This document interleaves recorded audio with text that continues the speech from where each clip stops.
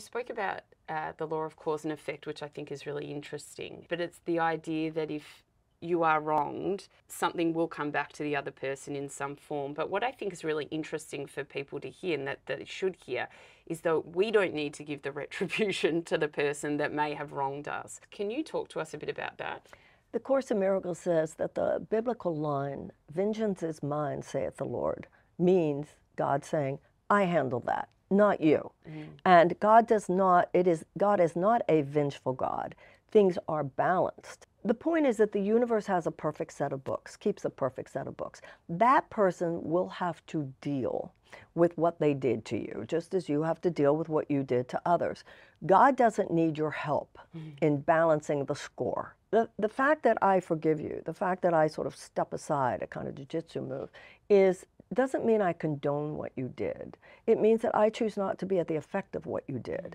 If I make myself your jailer, you know, as the Course in Miracles reminds us, the warden can't leave the prison any more than the prisoner can. If I make what you did to me real in my perception, then the effects of what you did will be real.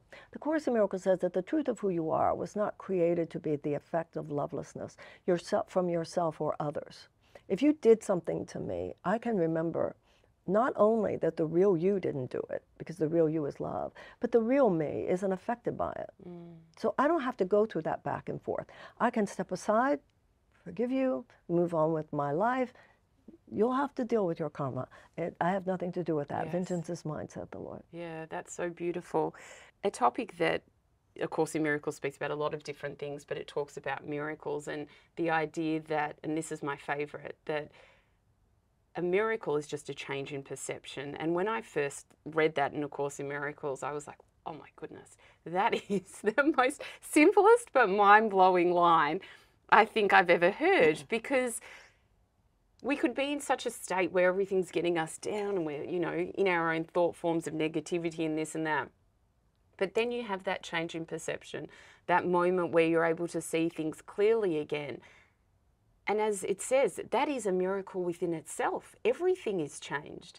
Well, the realization is that consciousness or thought is the level of cause. Yeah. And everything that happens in life is the level of effect. And as I said before, every single thought creates form on some level.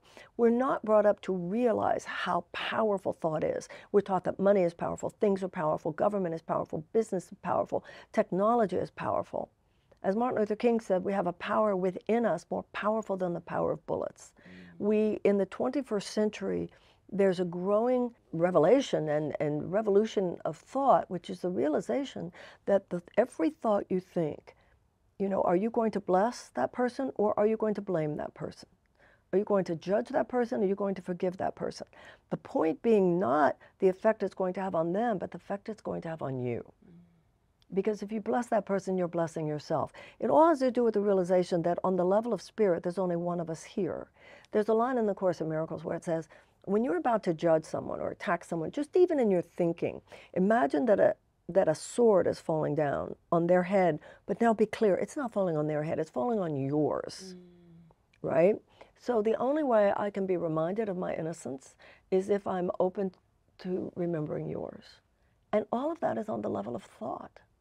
You know, we all know that what we do is important, but there's a growing realization, not just that what you do is important, but what you think is important.